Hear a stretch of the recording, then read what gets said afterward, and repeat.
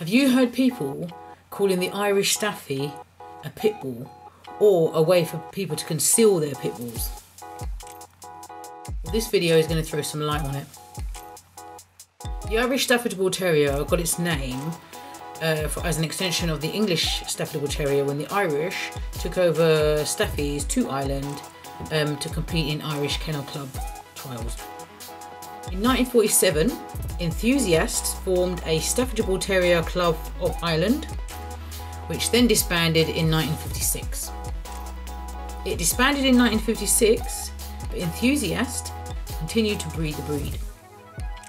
Because enthusiasts continued to breed the breed, it meant that there were two types of Staffordshire Bull Terrier: the Irish Staffy and the English Staffy.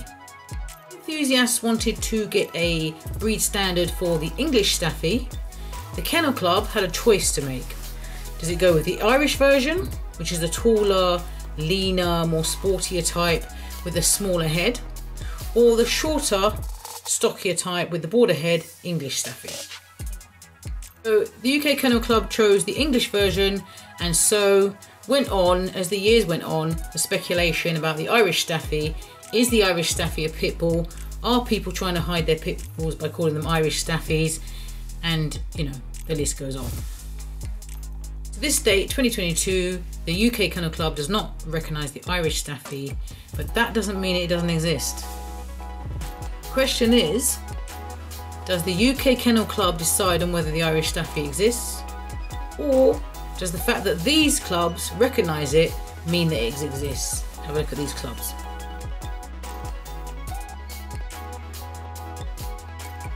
The other thing is that some people say that the Irish Staffy is closer to the original English Staffordshire Bull Terrier standard of 1935 because it's taller, it's a little bit more robust.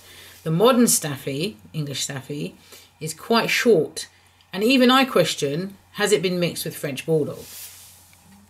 So let's have a look at the sizes of the size, the weight of the Irish Staffy and the English Staffy.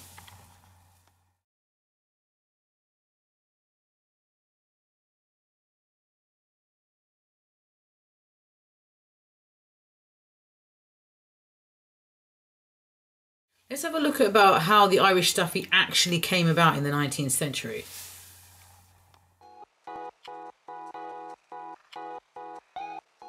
And now in today, 2022, people generally use this dog for sports, athletics, jumping, pulling, as it's quite a lean, tall version of the English Staffy with a smaller head.